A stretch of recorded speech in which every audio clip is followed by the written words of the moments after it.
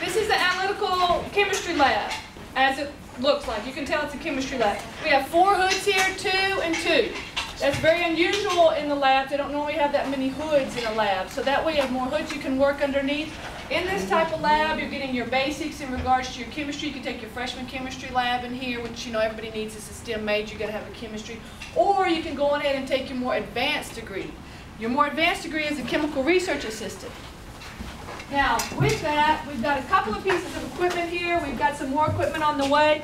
This is about a $15,000 piece of equipment. It's called FTIR. IR, infrared. Who can tell me about infrared? What do you know about that level of energy? You can't see it. You can't see it. Right? Our eyes can't see it because we can only see visible. What else? What else do you know about that? It's on one end of the light spectrum. It is on one end of the light spectrum. You can see at night with it? You can see at night with it if you have a particular, it is. And he said, I like the, who was that? Someone said, start with H. Heat. Heat. Heat energy, right? So infrared, that's your ovens, okay? The energy that we generate, like you're saying, seeing at night with that, you can see energy that's being given off, okay? So like our body radiates heat. That's what this looks at. This uses that low level of energy, and it doesn't heat it enough like to cook it or anything. It just shoots a particular wavelength at it that's in the IR range, and it will give a fingerprint, a characteristic response. Every single chemical will do that. Every single chemical compound. So we'll be able to look at that and identify the purity. This is used in the food industry. Before they want to put sugar in your donut that you're going to buy, whatever it may be, right? Before they do that, before they put anything together and sell that, they first check the raw materials. You can bring your raw materials here. You actually have a probe. You stick the probe in it. The probe can read it, gives a fingerprint, and it can tell you how pure it is.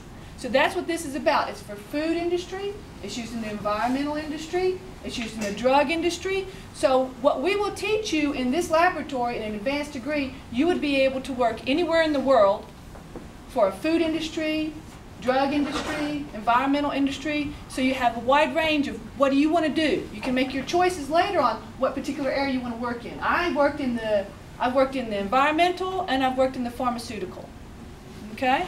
So now over on the other side, and this young man is over here, we would have someone sitting here just like this. He could be our young technician. Okay? So this is our future technician who is now off collecting data. But what we have here is this is what's called HPLC, high pressure liquid chromatography. This unit costs about $40,000. Okay?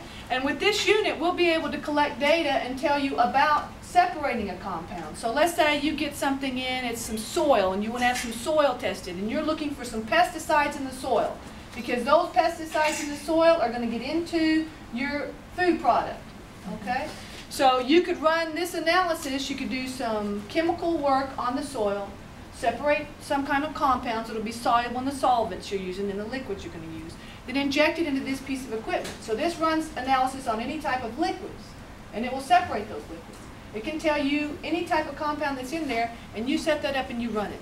This type of work is done in 99.9% of the chemical laboratories all over the world. Whatever field you want to work in, every single field.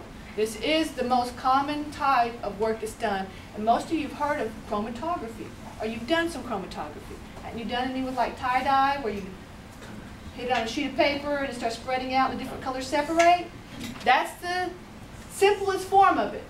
This is what you normally would be using, an instrument. And this instrument will do the same thing. It will separate those different components based on the polarities of the compound. Okay, any questions so far, or are we moving on? So this laboratory isn't fully outfitted, but once we finish outfitting it, it's going to have at least another $100,000 worth of equipment in here. Okay, latest stuff, cutting edge things, stuff that you can learn how to use. Also, they usually are run by computers. Those of you who like computers, you'll be able to use a software program with them. We've recently received a $1 million grant in conjunction with UIW, University of Incarnate Word. And over a 5-year period, we will be purchasing $1 million worth of new science equipment to outfit our laboratories with. Laboratories here and laboratories on the main campus. Okay?